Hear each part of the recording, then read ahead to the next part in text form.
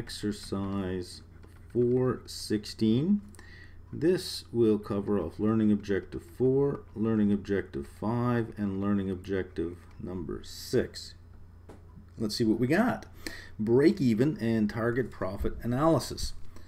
Bait and Tackle sells fishing equipment. One of the company's products, a basic tackle box, sells for $48 per unit.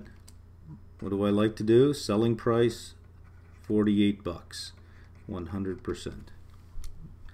Sells for $48 a unit. Variable expenses are $36 per tackle box, so less variable expense of $36 gives me a contribution margin per unit of 12. 36 represents 3/4 of 48, so that's 75%, which gives me a contribution margin ratio of 25%, and I'm told that my fixed costs are $18,000. Organized information. Let's see what's being asked of us here. Number 1, compute the company's break-even point in number of tackle boxes and in total sales dollars. So number 1 wants our fixed cost divided by our contribution margin per unit, and also wants our fixed cost divided by our contribution margin ratio. Because that's how we get break even, right? We just got to cover our fixed costs. We got to make enough contribution margin to cover our fixed costs. So if our fixed costs are $18,000 and we make $12 for every single one we sell, we must break even at 1,500 units. The other way of thinking of that is if our fixed costs are $18,000 and we get to keep 25 cents of every dollar of sales, divide that by 0.25, we would need $72,000 in sales. If we keep 25 cents of every dollar, that means we keep $18,000. Our fixed costs are 18. We break even. Easy peasy. Number 2, if the variable expense per tackle box increases as a percentage of the selling price, will it result in a higher or lower break-even point? Why? And we assume the fixed costs are constant. Well, it's asking if variable cost per unit increases. Notice that if our variable cost per unit increases, what happens to our contribution margin per unit? If variable costs per unit increase, our contribution contribution margin per unit decreases. So if this is the formula for break even, fixed costs divided by contribution margin per unit, if our denominator gets smaller, this fraction gets bigger. So therefore, the break-even point, if it gets bigger, the break-even point must increase. There's number 2. Number 3, at present the company is selling 2,600 tackle boxes per month. 2,600. The sales manager is convinced that a 12.5% reduction in the selling price will result in a 20% increase in the number of tackle boxes sold each month. Prepare 2 contribution income statements, one under the current operating conditions and one as operations would appear after the proposed changes. All right, so let's do that. Let's find a color that makes sense for us here. Number 3. So we're going to look at our current situation per unit, and we're going to look at our proposed and our per unit. So that just would keep it straight, right?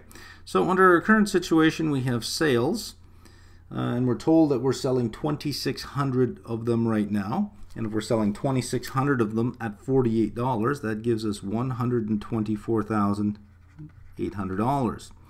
Minus our variable cost, and we're told it's $36 per unit, times our 2,600 units that we're selling is $93,100. So we'll write the 48, the 36, and that will give us 12. This is nothing more than this replicated here. So our contribution margin is $31,200 minus our fixed costs of $18,000 will give us an operating income of $13,200. Now let's look at our proposed changes. We're told that we're currently selling 2,600 tackle boxes. We're going to reduce the price 12.5%. Well, let's figure out what that is first. If we're going to reduce the price 12.5%, what does that make of $48? If you multiply 48 by 0.125, you'll get $6, which means our new selling price is going to be $42 per unit. We're not told that it changes our variable costs at all, so our variable costs will stay at 36. Our contribution per margin is 6. You can think of these things like a puzzle where these are all little pieces, and sometimes we can figure out one or two of the pieces to help us figure out the rest. So we're at $42 per unit, but we're not selling 2,600 anymore. Sales will increase by 20%. So if you multiply 2,600 by 20 by 0.2, you'll get 520. So we're going to sell an extra 520 on top of the 2,600. So we're going to sell 3,120, but at the lower price of $42. That will come to 131,040. So far so good. Our sales have increased, 124 to 131, right? But our variable costs stayed the same at 36, but now we have to cover more. 3,120, not 2,600. That comes to 112,320, which gives us a contribution margin of 18,720. Our fixed costs stay the same. We're going to take off $18,000. We're left with 720 in operating income. Not such a great thing. Not such a great thing. When you read the question at first, well, if you reduce the price by 12.5%, you'll sell 20% more. A naive person, somebody who hasn't trained in this, might say 12.5% reduction in price for a 20% increase. 20% is greater than 12.5. I'll go ahead and do it. And they don't really think it through, or at least calculate it through. So let's move on to the next part of this. Refer to the data in 3 above. Here. Refer to the data in 3 above. How many tackle boxes would have to be sold at the new selling price to yield a minimum operating income of $14,400 per month?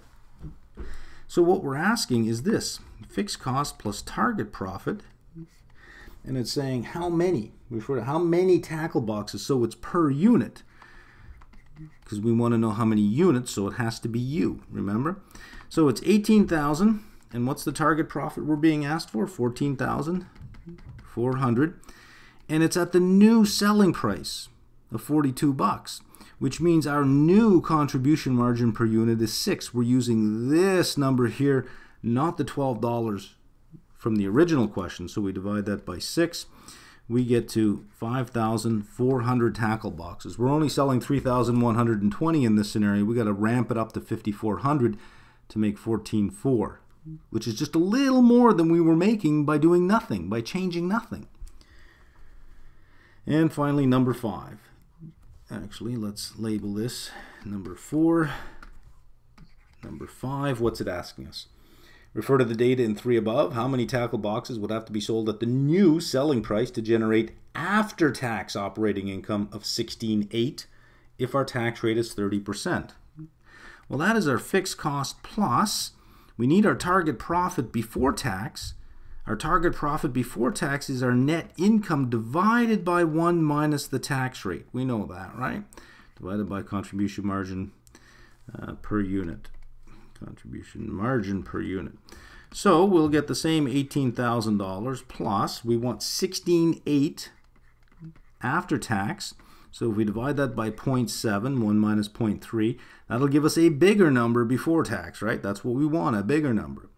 Divided by the same $6, you'll find that your calculator work will lead you to 7,000 tackle boxes.